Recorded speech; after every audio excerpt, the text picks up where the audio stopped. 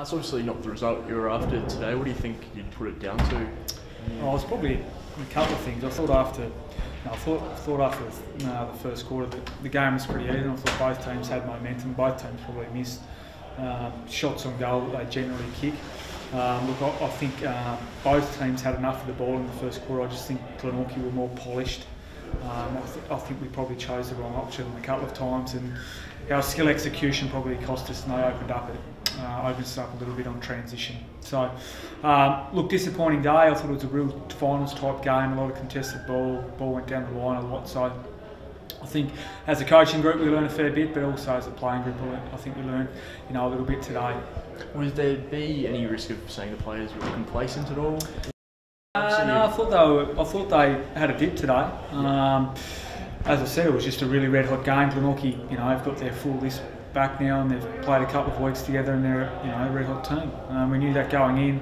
I thought even the intensity in the first quarter was really good from our guys. I just thought it was a bit of skill execution, and we probably opened ourselves up defensively off the back of that. So after that, I think it was 28 points at quarter time, and I think we went down by 23 or 24. So quite an even game after quarter time.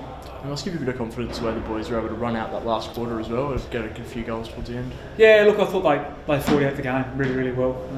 But in saying that, so did Glenorchy. I think the game opened up. I think we kicked 6-2 to maybe 5-2 in the last. So the game opened up a little bit.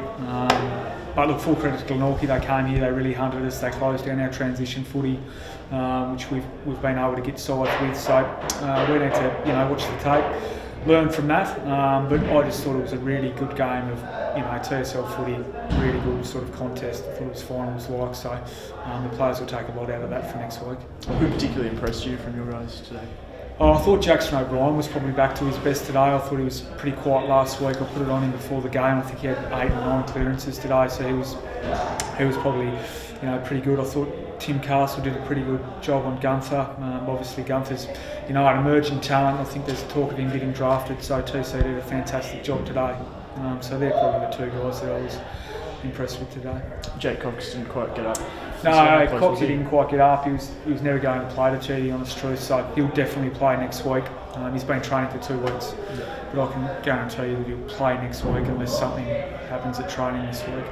So big game against Hobart City, Demons next week, and then Burnie the week after. Is it much big game. So then we've got North Lonnie after that as well. So look, Hobart City were able to open us up on transition and get us over the back on the first time we played them out here. So we need to close those guys down. I reckon this game today will really help us. As I said before, I thought it was a pretty high quality TSL game. So look to take that momentum into next week, bring some real intensity around the game, and get the 4 points, and then we move on to 2 pretty big games in Burnie and North Launceston. Any injuries to report from today? Yeah, Keegan Wiley's got a bit of a rolled ankle, and so is Mastrocola, but they should be both fine. Just to get some ice on them, and we can strap them up ready for next week.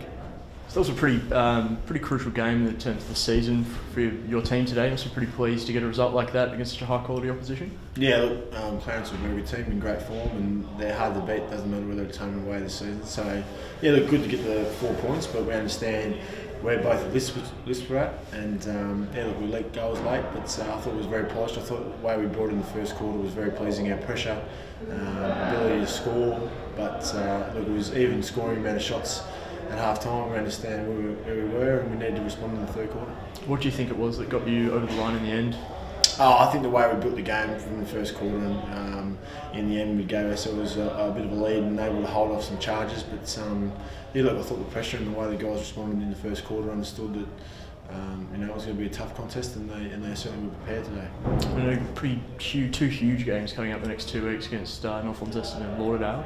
I know that earlier in the year those are the 3 games that you did drop at home. You must take a fair bit of confidence out of today, going into those 2 matches? Look, I know it's cliche, but it is week in, week out for us at the moment. North Launceston are a very good side, and they're very good at home. And, noticed Taylor Whitford in the grandstand today, obviously doing his homework, and I'm sure on both teams. But they won't take us lightly, and we certainly won't take them lightly. It's been a great rivalry over the last couple of years, and both teams will be going to battle this Saturday.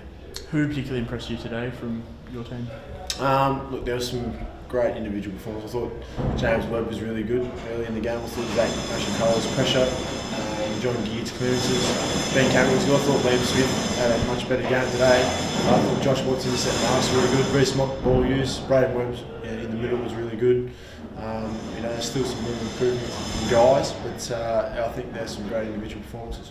Were you concerned at all with the last quarter, Clarence coming back a little bit and kicking a few goals towards the end? Is that any concern for you? Look, it's disappointing in red time footy that they did kick those goals, but we're going to be able to stop that a lot sooner. But I think that in the end it was good credit to those guys. We knew they were always going to come in the last quarter, and they managed to score quickly. Any injuries from the game today? Nah, no injuries for us, which is good. And how close was Jay to playing today? Yeah, look, Jay was a late player to pull out, so it's just about managing him rather than have 4 or 5 week injury. Just make sure we'll be able to give him rest now, and hopefully be right next week to play.